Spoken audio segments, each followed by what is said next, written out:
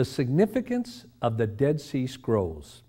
In 1947, these Bedouin shepherds discovered the scrolls. And this is eventually what they found in the, I think there were 11 caves complete. 40,000 inscribed fragments, 500 complete books were reconstructed from those caves.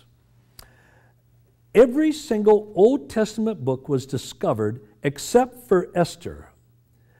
And these biblical scrolls, biblical manuscripts, had been protected there for almost 2,000 years.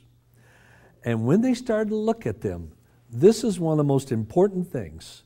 Now, they found many other things with them. For example, they found the Manual of Discipline, which outlined how the community treated each other and what they did, all the laws and disciplines. Then they found the Thanksgiving Psalms. And then the Habakkuk commentary.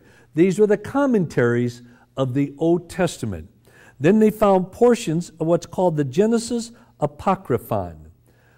Then there was another, it was a very small portion of a scroll called the War Scroll.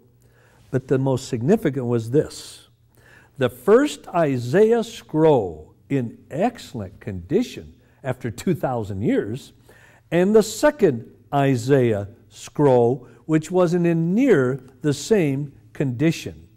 And then they found just a few fragments of what's referred to as the pierced Messiah fragment. It's not talking about Jesus directly here, but it was about, they believed that there would rise a Messiah whose body would be pierced.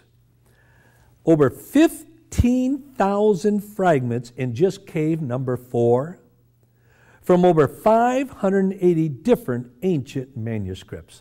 What a discovery! Now, many of these are encased within the shrine of the book in Jerusalem. But what was the significance of the Isaiah scroll? You will be amazed at what it proved.